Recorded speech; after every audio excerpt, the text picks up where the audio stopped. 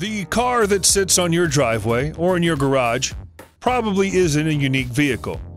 You might like it a lot, but that doesn't make it unique. The vehicles we see and use every day, whether they're cars, buses, trains, or planes, are mass-produced. That isn't the way every vehicle is made, though. Some of them are one-of-a-kind builds, and once they've served their purpose, they're left abandoned. That's been the fate of every incredible vehicle you're about to see in this video. When the Expo World Fair came to Vancouver, Canada in 1986, it was a big deal for the city and for the firms and businesses who wanted to exhibit their goods there. One company in particular went a little bit over the top with their presentation and left the city with a floating gift that it's never been able to find a new purpose for. This is the McBarge, a 180-foot-long boat made of steel and glass that was used as a water-based McDonald's restaurant during the Expo Fair, but hasn't welcomed a single customer for any reason in the more than 30 years that have passed since then. McDonald's had no plans for it after the Expo was over, and so it's been left to deteriorate out on the water slowly. There was talk of it being turned into a bar a few years ago, but nothing ever came of those plans. It's still tethered up, waiting for someone to come give it a new purpose. Surely somebody wants it. There are millions of Batman fans all over the world, and the majority of them have dreamed of owning their own version of the Batmobile, Batman's famous car. We're sure if you owned one, you'd look after it like it was your own child. And if you couldn't care for it, you'd make big money selling it to someone who could. That's why it makes no sense to us whatsoever that this 1990s-style Batmobile has been left rotting in the woods. The photographer who discovered it hasn't given away its location, possibly because they have ideas about taking it away themselves. But it's still sad to see it in this state. It looks like it was modeled on the vehicle driven by Michael Keaton in the Tim Burton Batman films, but it's definitely seen better days. There's barely anything more than a shell of it left. Our best guess is that it may have once been on display at a Six Flags theme park, but even then, we have no idea why they just discard their exhibit so carelessly. At the risk of stating the obvious, coal mining is a dangerous and specialized job, and it sometimes requires dangerous and specialized equipment to do the job properly. That's why the colossal machine Bagger 258 was created in East Germany back in the 1960s. This beast of a digger was produced by a company called Lochhammer and should technically be called a bucket wheel excavator. It's 160 feet tall and more than 500 feet long. Each of its 10 blades can slice 50 feet into the ground, and its buckets can hold 5,000 square feet of coal at any one time.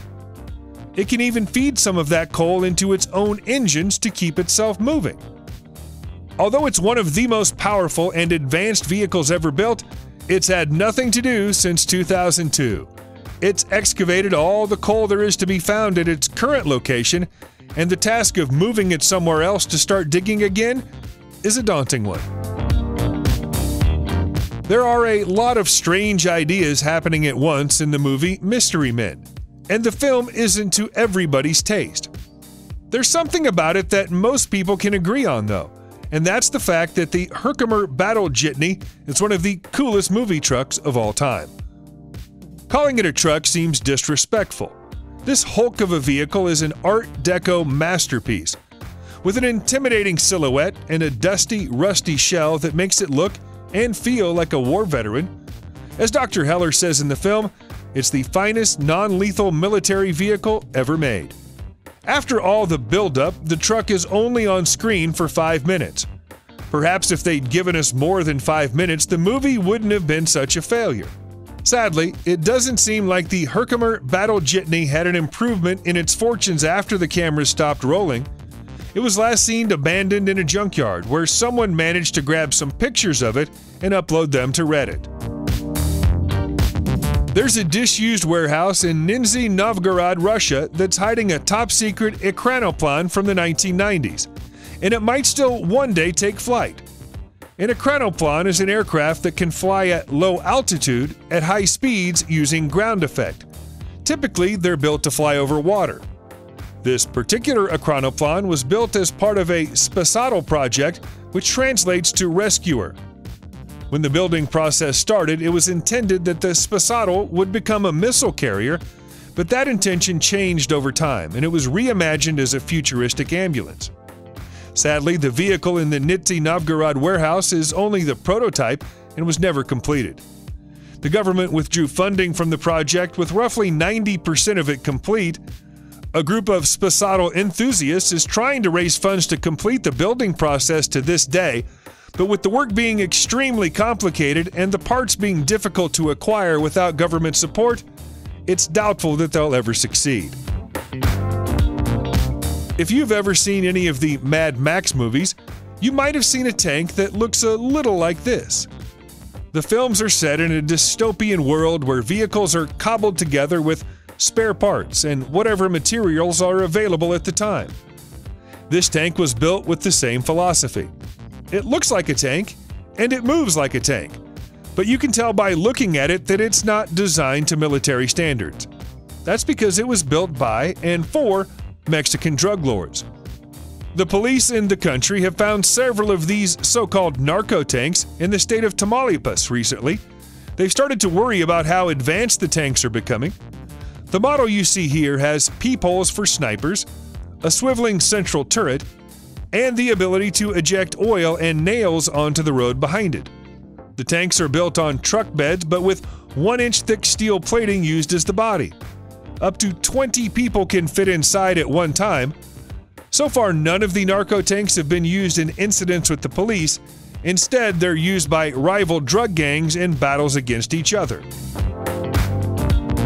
The Ecto-1 car from Ghostbusters might not be quite as iconic as the Batmobile, but it's still one of the most recognizable movie vehicles of all time. Most people assume the cars were based around a hearse, but they're actually a repurposed 1959 Cadillac Miller Meteor ambulance. 3 of the vehicles were used in the filming of the second Ghostbusters movie, where the car was known as Ecto-1A. One of the models belongs to Dan Aykroyd. A second model belongs to Sony Pictures and is used for exhibitions. The third also belongs to Sony, but as you can see, it's in a poor state of repair. The car was supposed to be refurbished and restored in 2007, but the restoration project was canceled for unknown reasons, and since then, the old movie car has been facing an uncertain fate. A group of Ghostbusters fans petitioned Sony to sell the car to them for scrap value so they could restore it, but there have been no updates on the fan site since 2013. We can't even say for sure that this beaten-down former ghost-catching car hasn't joined the rest of the ghosts in the afterlife. A single abandoned bicycle wouldn't be remarkable. You'll see at least one when you walk around any modern city center. Seeing 10 of them might be unusual. Seeing 5,000 of them at once is astonishing. But that's how many were left behind by lazy festival goers after the Burning Man Festival in 2017. The motto of the festival in the desert is to leave no trace, but apparently several thousand of the people who turned up either didn't know about that motto or simply didn't care. A few days after the festival, after desert winds had whipped sands across the unwanted two-wheelers, they took on a post-apocalyptic scene. Fortunately, kind-hearted citizens stepped in where the festival goers had failed and began to load up truckfuls of the bikes to give away to charity. After the coating of sand was removed, most of the bikes were in excellent condition and would therefore make a great gift for somebody in need of one. Many of them have since been given to people who've lost their possessions in natural disasters. We all know where submarines are supposed to be, under the sea. How is it then that the largest diesel submarine ever owned by the Russian Navy has been left on grassland in Togliatti for over a decade? It's become an attraction to visitors to the region, and since 2016, you can even go to see it on an official guided tour. But what's it doing there in the first place? The colossal vessel, known as Submarine B-307, began military service in 1980. She managed to stay out of major conflicts during her time in the water, which was largely split between the Mediterranean and the Barents. By 2001, it was decided that she'd served for long enough, and so she was officially retired from the Northern Fleet. She was then bought by a museum, and this is where she ended up. Even though she's only 3 miles from the sea, it took 9 military tractors to pull her into position. Given that she's 300 feet long and weighs 2,000 tons, that probably isn't surprising. She's considered as a permanent exhibit at her current location and will hopefully remain there for many years to come. General Motors are a huge deal in the world of manufacturing vehicles, and back in the 1950s, they very nearly gave us the next generation of trains. The GM Aerotrain was a brand new concept born out of a simple fact. The electromotive division of GM was selling most of their goods to train companies, and GM thought they might be able to cut their customers out of the deal by building the whole trains themselves. Their idea wasn't bad. Their aluminum bus-bodied trains were lightweight and highly maneuverable, capable of reaching 100 miles per hour at full speed. That may not sound like much now, but back then it was pushing the limits of technology. Unfortunately, GM hadn't considered some of the practical limitations. The trains were so light that they lacked the force required to get up some hills, and the high-speed trains came at the expense of customer comfort. They rattled around on the rails, and the public didn't enjoy the experience. Instead of trying to redesign them, GM accepted defeat. Both prototypes were back in the warehouse barely a year after their 1956 launch and are now museum pieces. Traveling to the North or South Pole is considered to be a dangerous and taxing experience on the human body in this day and age. Back when people were attempting it during the early 20th century using far less technology than modern explorers enjoy, it was a mission only for the brave or the crazy. Things might have been a little easier for those 20th century explorers if the Fordson Snow Devil hadn't been a failure, though. The principle behind the vehicle, which was built during the 1920s, was a sound one. It was a tractor with the wheels removed and 2 huge rotating screws installed in their place. The idea was that the screws would be able to gain a grip on any type of terrain, whether hard or soft, and therefore propel people across the landscape in comfort. They worked without a load attached to them, but failed in the field when they were required to drag weight along behind them. 3 Fordson Snow Devils suffered motor failure while dragging 15 tons of goods in Alaska in 1926, and the manufacturer was forced to concede that his invention was non-viable. There were plenty of oil tankers around in 1919, but none like the SS Palo Alto. She was a ship built to prove that a solution could be found to a pressing problem. Construction materials were in short supply after the end of the First World War, and making ships out of steel was prohibitively expensive. The SS Palo Alto was made out of concrete, just to prove that such a thing could be done. Everyone applauded the achievement, but nobody could find a good use for her. By 1929, she was a floating party boat with an onboard casino, dance hall, and arcade. Sadly, the Great Depression of the 1930s put an end to all of her fun, and she's been empty and lifeless ever since. What's left of her now is in Monterey Bay, falling apart.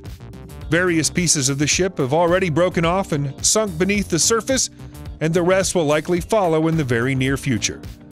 At least the fish and birds seem to appreciate her. Subscribe to the channel and turn on notifications, and you will be the first to know when a new video comes out.